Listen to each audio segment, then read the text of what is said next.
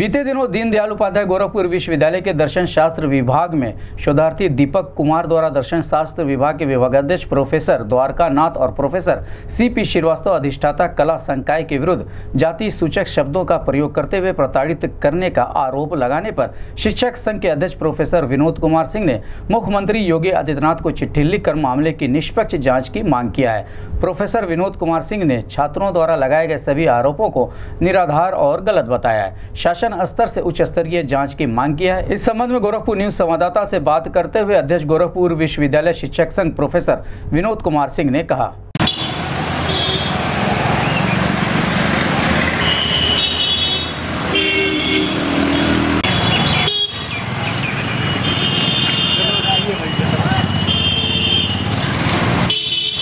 अभी आपको मालूम है कि 20 सितंबर को एक दुर्भाग्यपूर्ण घटना घटित हुई। एक दर्शन शास्त्र विभाग का छात्र दीपक कुमार ने आत्महत्या करने का प्रयास किया। उस संबंध में अखबारों में हमने देखा और हमारे जो 2 शिक्षकों के विरुद्ध उसने जो आरोप लगाए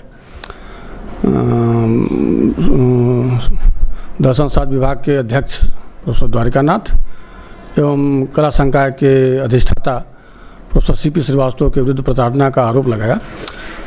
इस संबंध में जो मैंने सूचनाएं एकत्रित की है, जो मुझे जानकारियां प्राप्त हुई दोनों प्रोफेसरों के माध्यम से और समाचार पत्र माध्यमों के माध्यम से, उस छात्र का शोध में पंजीयन 1 सितंबर को हुआ है और 6 सितंबर को उसने एक शिकायती पत्र माननीय कुलपति को लिख कर दिया कि हमारे साथ प्रताड़ना की जा रही है। और 6 को जो मिला, 8 को कुलपति ने उस पर संकाय अध्यक्ष से आख्या मांगी, संकाय अध्यक्ष ने विभागाध्यक्ष से आख्या मांगी और 12 को संकाय अध्यक्ष ने कुलपति को अपनी आख्या प्रस्तुत की। विश्वविद्यालय अपरिहार्य कारणों से 12 से 2-3 दिन के लिए बंद हो गया, इसलिए उस पर कार्रवाई नहीं हो सकी। पुनः कुलपति ने उस एक 18 को छात्रों की तरफ से एक और मांग की गई, जिसको उन्होंने मुख्य नियंत्रण को मार्क किया, तो मुख्यमंत्री ने उसको कैंट थाने को प्रेषित किया। इस संदर्भ मुझे ये कहना है कि मुझे ये समझ में नहीं आ रहा है कि समझ से परे है कि एक विद्यार्थी का रजिस्ट्रेशन 1 सितंबर को हो रहा है, मात्र 5 दिन में उसके साथ कौन सी प्रताड़ना हो गई।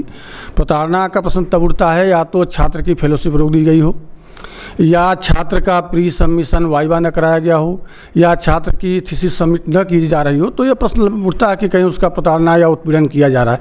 लेकिन एक छात्र का 1 सितंबर को रजिस्ट्रेशन हो रहा है और 5 दिन में ही उसकी इतनी प्रताड़ना हो गई कि उसे ऐसा जघन्य कार्य करना पड़ा आत्महत्या के लिए, यह बहुत समझ से परे है। इसमें कहीं न कहीं राजनीति की बू आ रही है।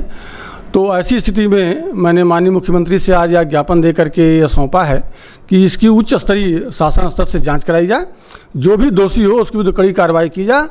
ऐसा नहीं किसी के आरोप लगाने मात्र से हमारे 2 जो वरिष्ठ शिक्षक हैं, महत्वपूर्ण पदों पर बैठे हुए, विभागाध्यक्ष और संकायाध्यक्ष पद पर बैठे हुए हैं, उनकी कहीं उनके पिता छात्र के पिता द्वारा दी गई तहरीर पर कहीं उनकी गिरफ्तारी न हो जाए।